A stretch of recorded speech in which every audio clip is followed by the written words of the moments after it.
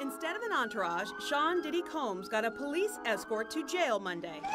Hip-hop music mogul Sean Diddy Combs spent tonight in handcuffs. In the ongoing saga of the Tupac unsolved case, the pot thickens with each passing day.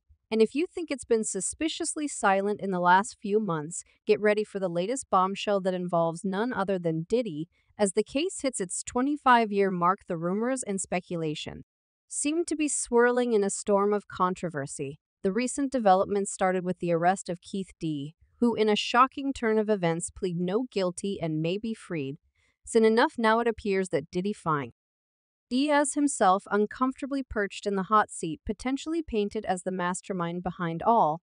Brace yourselves, because by the end of this video you'll find out what the police has on Diddy, and trust me, you won't want to miss this. That's right, Diddy was brought here about 2 hours ago. His bail was set at $160,000. Well, if you thought the case is being stalled again, here's the recent juice. You all know how Tupac's brother Shakur dropped a bombshell revelation about a conversation he had with Diddy. According to Meyer, Diddy personally reached out to him to vehemently deny any involvement in Tupac 1996 shooting. Puffy called me back in the day. He was like, I just want you to know I have nothing to do with your brothers, to know who you are, but we never met, and I just want to call you man to man and let you call. Now that I have nothing to do with your brother's shooting, while appreciative of the call, Mopar couldn't shake off the suspicion that Diddy might be playing a strategic move to cover his tracks. Skeptical of Diddy's professed innocence, Mopar felt that the mogul was merely trying to secure favor just in case things took a turn for the worse and legal troubles came knocking. That sounds like a guy that's guilty, man. Him calling you, trying to plead his innocence. This revelation came amid the arrest and charging of CASD Davis, reigniting public interest in the long-standing case. Mopar, adamant about seeking the truth surrounding his brother's demise, took the opportunity to engage with Diddy directly in the eyes of Tupac's brother. It seems Diddy's reassurances were met with a healthy dose of skepticism as Ember continued to dig for answers and uncover the mysteries surrounding Tupac's demise. Now, with the emergence of names and dots starting to connect the narrative around the tragic shooting in Las Vegas takes a dramatic and unforeseen turn, with Diddy being in the midst of legal trouble. Yeah, that sounds like a guy that's guilty, man. Him calling you, trying to plead his innocence. In the ever-twisted saga surrounding Tupac's case, 50 Cent has thrown a grenade into the mix, pointing fingers directly at Pi. Known for their long-standing animosity, 50 Cent took to Instagram to make a shocking claim that Diddy orchestrated Tupac shooting.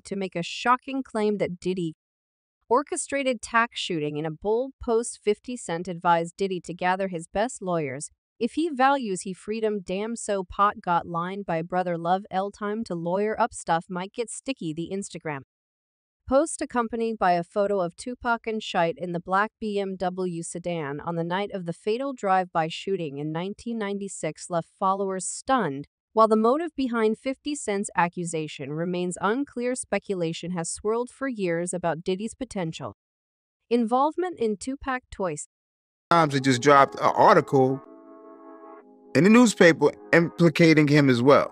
This bombshell from 50 Cent followed former Bad Boy artist Ma's cryptic reference to Diddy's rumored role in Tupac's shooting during a sports talk show. Mace, figging ignorance, sarcastically stated, "When I heard that name, I was like, I heard the name before, it didn't really click like that before." Shifting gears to express a desire for justice for Tupac, he hinted at Diddy's alleged attempt to harm Tupac in the past and cover his tracks. Diddy, no stranger to controversy, had faced accusations in the past.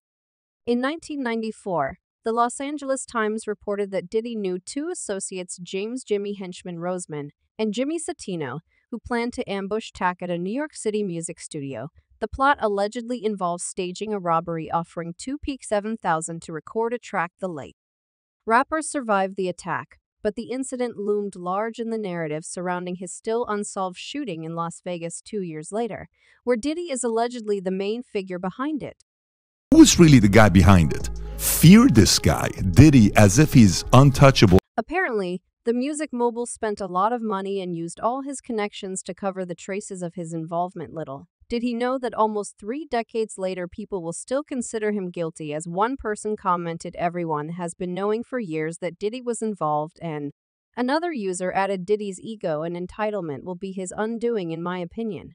Yes, I do believe he is guilty. He can no longer deflect on this issue or point fingers at others. He'll never survive prison, but it's not like Diddy didn't try to deny all the claims, calling them ridiculous and completely false. Despite his protest, the controversy surrounding Diddy's connection to Tupac shooting adds another layer to the already convoluted tale. We don't talk about things that are nonsense. The late rap legend himself openly blamed Combs and his protege Notorious B.I.G., whose East Coast rap network feuded with his West Coast Posey, for this 1,994 shooting. In interviews and songs, the Times report also said Biggie's track Who Shot Ya, recorded after the attack, that describes its circumstances and includes the lyric "You rewind this, bad boys behind this," and what appears to be a retaliatory move. Diddy himself replied to all the swirling speculations about his desire to harm Tupac. He unleashed hell on the newspaper that dared to accuse him, saying the story is a lie.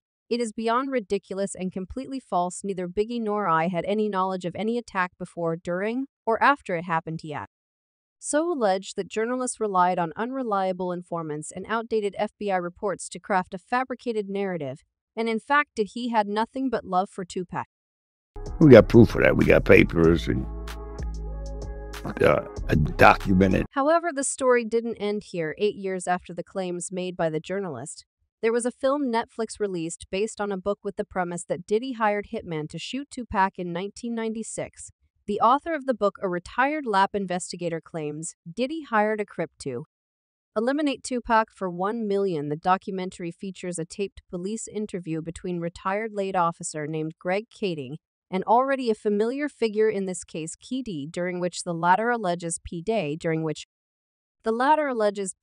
approached him on 2 separate occasions to discuss getting R.I. Tupac and another rap mogul and his rival Suge Knight. We already had that information. Keffe was kind of corroborating what other people had said. Key, who recently appeared in court in Las Vegas over Tupac case, has repeatedly claimed that P. Diddy instructed him to target Tupac and the rivalry label's boss Suge Knight. Diddy's representatives declined to comment on the allegations. Diddy has consistently dismissed claims of involvement in Tupac toys as baseless, adding more layers to the narrative. Former gangster James McDonald, formerly known as Mob James, revealed that rumors about Diddy and others putting a bounty on Suge and Tupac's head circulated during that tumultuous period. McDonald, who once served as a security enforcer, Suge's label, disclosed that Puffy was meant to distance himself from trouble as it happened until Puffy knew he had to distance himself. Now, the most intriguing moment in all this is that Diddy, who was charged with Pass's shooting in September, was not found guilty. So it seems like his arrest was staged to simply get the bigger fish in the pond of this tragic story.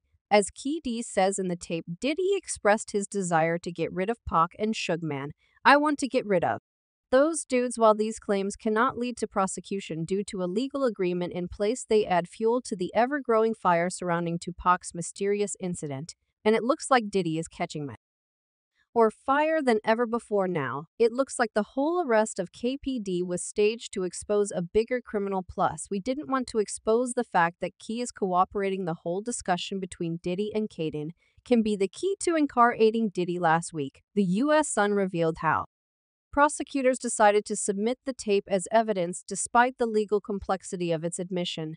As one insider claimed, it would be seen as a powerful piece of evidence for a jury to hear. Now, as the pieces of this puzzle are coming together, the music mogul's life is going down quite a slippery slide. But whatever happens to Diddy next, the public doesn't feel sorry for this man. As one person commented, at least for Diddy, if he ends up in jail, he won't have to travel very far if wants to have any more freak off. And another user added, he needs to be in jail for many things. Disgusting human being. It seems like one way or another the music mogul will soon end up behind the bars, and who knows what other crimes of his are going to surface. But folks, what do you think about all this? Is Diddy guilty in eliminating the rap legend? And how close are the police to actually throwing him in jail? Drop your thoughts in the comments below, and don't forget to check my other videos.